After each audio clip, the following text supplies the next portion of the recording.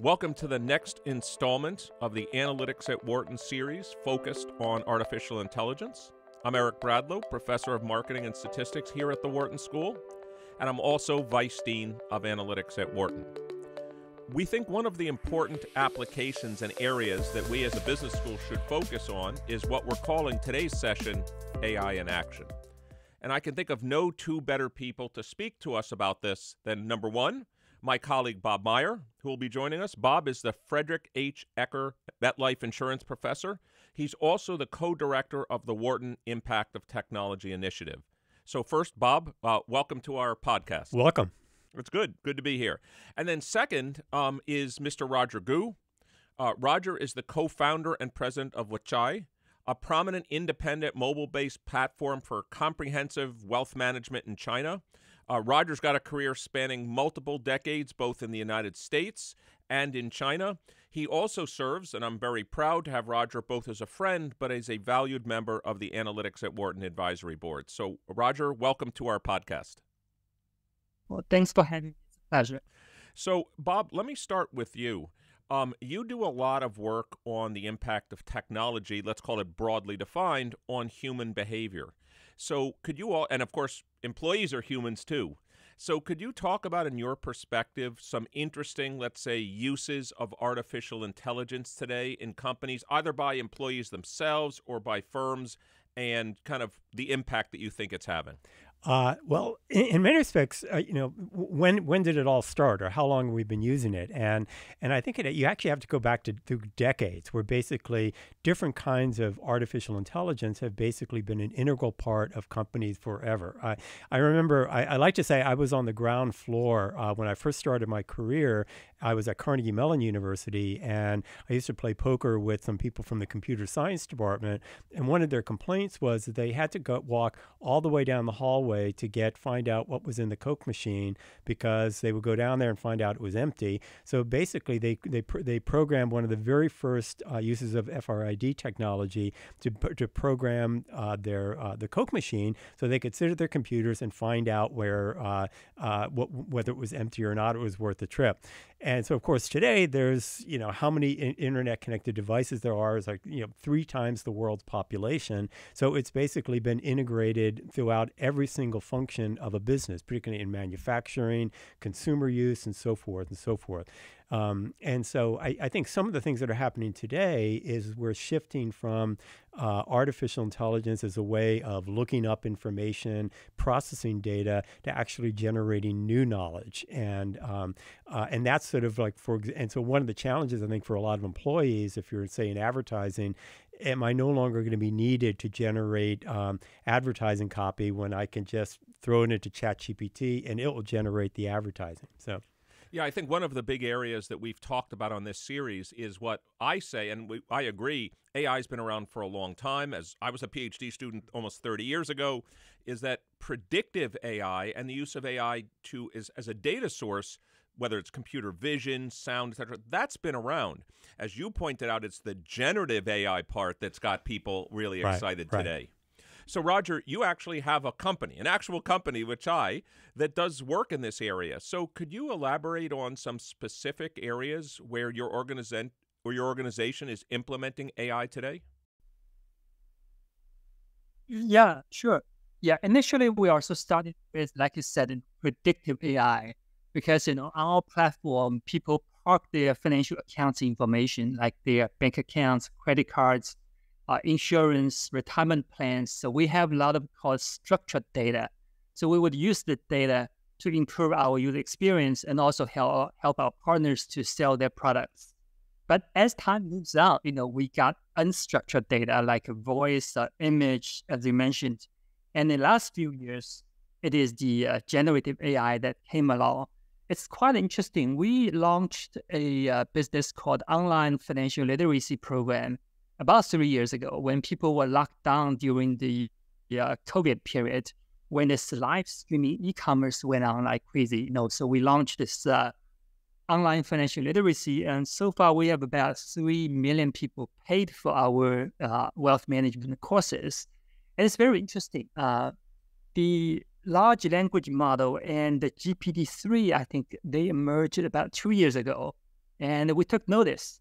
It's not until last November when this GPT 3.5 came along, it hit us at the right time, because back then we were hitting the right bottleneck of we cannot hire our teaching assistants fast enough and train them fast enough. Then we turn on to the models. Generative AI helped quite a bit. One, it is the kind of help enhance the interactions by doing it more customized, more deeper and far-reaching with automatic content generation. So we developed a robo-TA, and what it does is this traditional kind of instruction, exercise, quiz cycle. It tag along with each individual student, and when the test is done, it will now tell the people that what you did wrong, and help them to review the content. The content is tailor-made individually on each knowledge point that they have missed. So this PowerPoint is generated on the spot, and the people can do it interactively until they click "I understand" button. So it's been very helpful. And also we have daily financial news kind of analysis program. And today, I think more than 90% of the content is generated by this large language model, generative AI. Our research analysts only need to do a very brief review and then click on the publish button. So it does help us quite a lot. I think over 80% of interactions are performed by AI today rather than human being. So, Bob, could you talk, given, the center you run now, well, you're one of the co-directors of AI at Wharton, but it was also the Wharton Impact of Technology Initiative.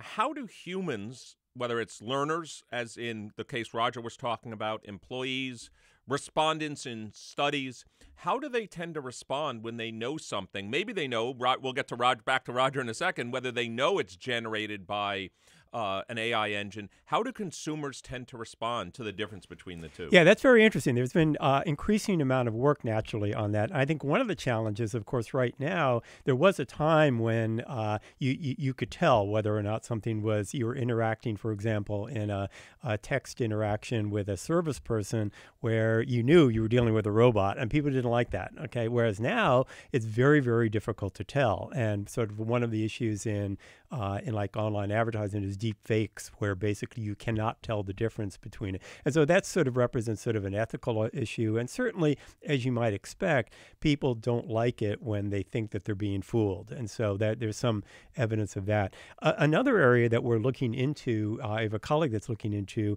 is one of the things that the generative AI is doing is that it's synthesizing information and offering summaries and advice in task domains where you used to do it manually. So for example, if you needed to know something about a topic, you would go to Google and you would go through bunches of sites and you were left to do the synthesis yourself and form your own conclusion.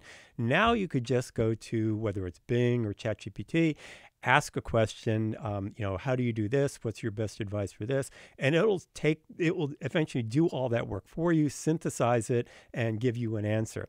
And what we're finding, and it's sort of early in the process, but basically people don't necessarily like that all that much. In some sense, it's a thing where you feel that you have less ownership over it. And so right now, one of the biggest outstanding questions is how much intelligence do people want? Okay, and the reality is I guess just the same way that you don't necessarily, want to order all your meals out. Sometimes you want to cook them yourself. In a lot of cases, there are going to be some domain where people are going to be more trusting and feel more ownership if they're gathering the information themselves rather than having a computer do it, even if it's the case that the computer advice is actually maybe a little bit better. So, Roger, Bob's response is a perfect segue to my next question to you. As the president of a large company that's impacting millions of not only learners, but also investors, people doing their private wealth management, how do you decide what to kind of assign to an AI engine, whether it's an AI chatbot or an AI automatic grader or an AI person that gives, or an AI engine that gives feedback, and what do you leave to humans? Is it purely one of scale? Is it one of finance? How do you think about what to assign to whom? Oh, I think it's in practice, it's an emerging process. It's a grayscale kind of segmentation. We do have a lot of content generated by AI, and people would know it's AI. For example, it's a Q&A session when they ask general question, or AI asks question, they answer. They know they're dealing with AI. That's kind of level one. But level two, we have people would think they are interacting with a live person, but actually this live person is largely assisted by the AI. For example, a piece of news analysis, actually our research analysts are not that powerful of gathering so much information on time. They are really empowered by the AI and the highest level. And we have people kind of upgrade to the ultimate level. They become a member. They pay the membership fee for our advisory services, and they would appreciate not only the assistance with AI. So it definitely helps a lot, but I don't think at this stage, AI can completely replace human being, even for everything. I'm a vlog. I have 750 million followers, and my company tried a digital version of Roger, and didn't do that well. I don't like it yet, so I still try to sort of publish my vlog in person. So I think it's a process, emerging, ongoing. But looking back, in less than a year, it has made tremendous progress. Yeah. So Bob, building on Roger's point and the point you made earlier, how do you see, we always try to say it's not humans or AI, it's humans and AI. How do you see that partnership evolving? And also, you could imagine if I was an employee and I was being strategic, if in some sense I prove to the company that AI can replace me, that may not be great either. So how do you see those two interacting?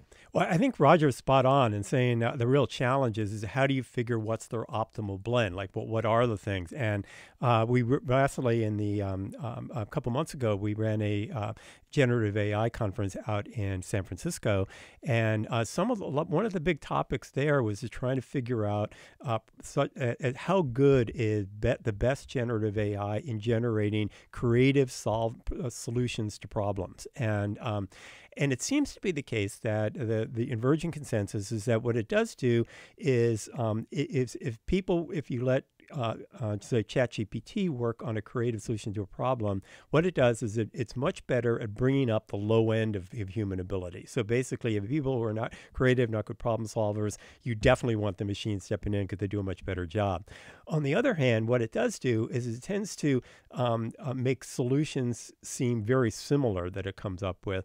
And basically, there's the high-end tail of there are people who are particularly skilled at problem solving, and in that case, what will happen is you'll compare the best of the human judgments, and those tend to be better as judged by outside people than ChatGPT solutions. So the task is that you, I think, consistent with what Roger is talking about, you want to identify people within the organization who really do have these very special creativity skills and so forth, and you want to let them free, and maybe work with tools, but basically you don't want to replace that.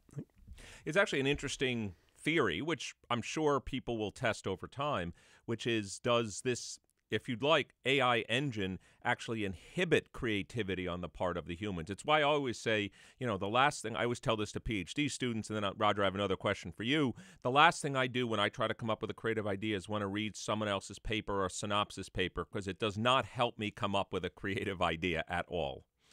So Roger, let me ask you, robo-advisory services seems maybe to me a much higher stakes type of decision than someone trying to learn financial literacy. So how do you think, I'll just use the language that we use in academia all the time, there's a very different loss function between an AI engine making some portfolio allocation or recommendation to me and then I go bankrupt as a result, or, I take some sort of literacy test and the AI engine kind of gets it wrong and I'm like, all right, well, that's not great, but it's not the end of the world. How do you think about, Bob was talking about, let's call it employee heterogeneity. How do you think about task importance heterogeneity and the role of AI given high stakes versus low stakes types of decisions? Well, this is a very important question. I take robo-advisory as a high stake. It's interesting. This new phenomenon called generative AI tend to be sometimes very creative, especially GPT. Sometimes it's imaginary. Well, Llama 2 tends to be more specific. So in this robo-advisory, it has two sides of the equation. One side is the customer profiling, customer needs. The other side are the asset understanding, asset characteristics. So on the right-hand side, asset characteristics, we want to be very careful with. In terms of AI, it's still the classical AI, classical statistics, partial differential equation, some sort of recursive neural network, just understand the sigmas, the betas, the gammas, make sure that part, the efficiency frontier, are still held there. But the left-hand side, the customer needs, the life, objectives can be very creative, can be very suggestive, because in the past, the classical way doing this advisory services is used to ask people about, your personal asset, liability, income, how many kids you have, when are they going to school, when I want to retire, then come up with tailor-made solutions. But now with generative AI, this can go a lot deeper. You can have conversations about life objectives. One is, of course, retirement. You also have, for example, your wedding anniversary. But then in the advisory for a wedding anniversary, the risk profile appetite could be very different from a kind of 20-year retirement plan. So for wedding anniversary, if you take on risk, like play with derivatives or leverage trading, if it works well, you go on skiing in Switzerland. If it does not work, you always have, Disneyland in Florida. So I think with the help of AI, this can go a lot deeper, a lot more creative, interactive, and also gamifying-ish. Meanwhile, still holds the seriousness of financial advisory. So I think it definitely adds value. You need to understand where to use them kind of correctly in a prudent fashion.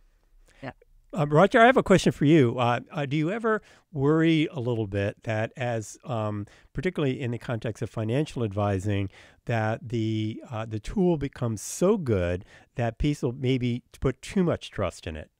So, for example, if you're dealing with a human advisor, you're dealing with a human, and you know that humans are fallible. And so if the human advisor basically tells you this is what you should be doing with your money, this is what you should do for retirement, you'll follow that advice, but basically with but it's potentially somewhat fallible. But on the other hand, if you have a very advanced computer tool, which is and you sell it as being optimized based on whatever, is there a worry that people would then go the other extreme of being too trusting of it?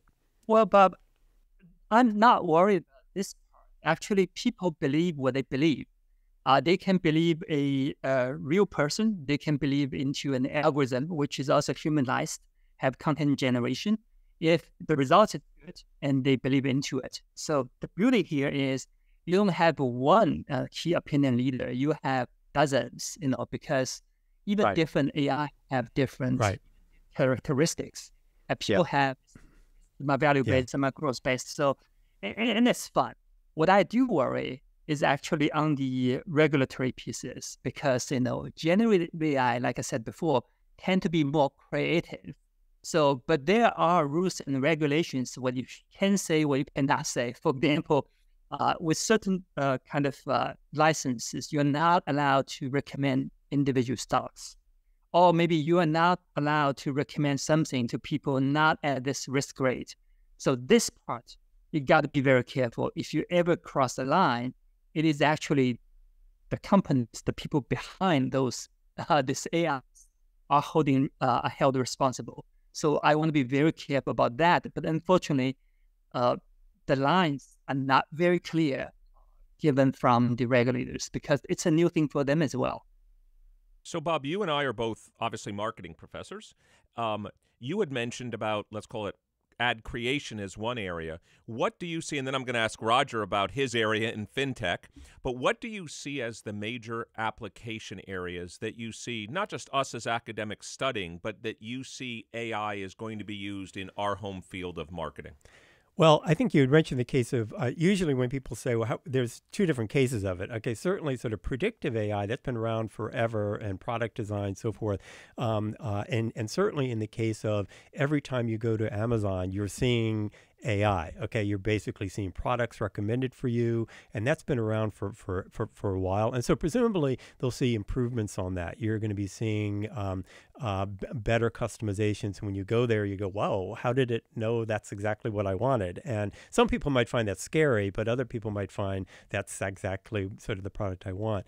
The other side, in terms of the creativity part, that's sort of a little bit we don't quite know yet in terms of whether or not if we fully turn over all of the creative process and advertising design, creative process and strategy formulation. The potential is certainly there, for example, with large language models and generative AI at whole, to basically generate all of this. Now, whether or not that's end up going to be the type of thing which is going to generate that out-of-the-box type of ad campaign, which really makes the difference for a company, as opposed to whether or not it generates a whole bunch of advertising, which is all the same. Okay, so effectively, it's just sort of, it's covering the mass rather than the tail. And usually we like to focus more on that breakthrough creative idea. And I'm not so sure, the verdict is very much out whether or not generative AI can produce that kind of a breakthrough. Mm-hmm. And Roger, how about in FinTech? What do you see as the biggest uses of AI today? Well, just follow on what you guys were discussing about in marketing. I think I'm actually very optimistic. Just like help to discover new, DNA patterns, new drugs, and also in AlphaGo, AI discovered new ways of playing Go. And in this marketing, especially in the FinTech area, every month we spend tens of millions into those we call information on TikTok or equivalent to kind of Google app kind of on those sites. So every week or every point of time, usually we have tens, if not hundreds, we call marketing plan going out. And which ones are going to stick, you don't know. But with generative AI, you can create those creatives very easily. It's like it disperses different patterns. You track the winners, figure out the DNAs from those marketing plans. Maybe it is, the way you bring up a pet versus a young boy. Maybe it is the feeling of a retirement age, something like that. But the underlying, I call DNAs of marketing materials, now can be sort of tried and iterated and discovered very well. And in this whole space of digital marketing, I think it takes to the next level. So I think that's on the one hand, because every company needs to acquire customers and manage customer experience. I think AI could help a lot. I think what furthermore, because this ChatGPT, this generative AI, a large language model, usually it's not as good as sort of doing numerical calculations. But now with these plugins, you can actually combine those tools with the traditional AI. And actually, even on the asset management side, I can see new kind of AI-powered kind of trading algorithms, very different from the traditional ones, and competing on par with the kind of traditional hedge funds programs. So I think it's a big thing. It's coming, and we're right now only scratching the surface. So we only have about a minute left. So Bob, maybe in 30 seconds or so, if we're sitting here 10 years from now, what have we been talking about? What are we going to be talking about that's happened over the last 10 years? That's an awesome question. I have no idea whatsoever, and I think that from my perspective as a researcher, this is like the most exciting time to be alive, because basically what we're in the precipice of is just really very fundamental transformations as to how people get information, how people generate information, and we're just beginning to understand how this is affecting society. And so, to me, there's just so much that we have to learn as researchers going forward. So it's an awesome time to be here. And Roger, from your point of view, how do you think about the business world, investing? What do you think are going to be the big breakthrough issues in AI in the next few years? Well, I think companies have to figure out their position in this big AI game. It's like a big tree, right? You have OpenAI, Google, those guys are the roots, right? And you have maybe FinTech players like us. They are the sort of industry-specific applications. They are like the trunks. And there are many, many leaf applications. So I think either you are a young entrepreneur right into the game, or whether you are an established company, I think it's very important to understand that the technology trends and figuring out your position in your field. I think keeping an open mind would be very, very helpful. And things change, and we got to adapt. Well, this is Eric Bradlow, Professor of Marketing and Statistics here at the Wharton School and also Vice Dean of Analytics. I'd like to thank my two guests, my colleague and friend Bob Meyer, the Frederick H. Ecker MetLife Insurance Professor and also one of our co-directors of our Center on Artificial Intelligence in Wharton. And I'd also like to thank Roger Gu, who's the co-founder and president of Wacai, a prominent independent mobile-based platform for personal wealth management in China, and as I also mentioned, one of our valued board members at Analytics at Wharton. So Bob and Roger, thank you for joining us today. Thank you very much.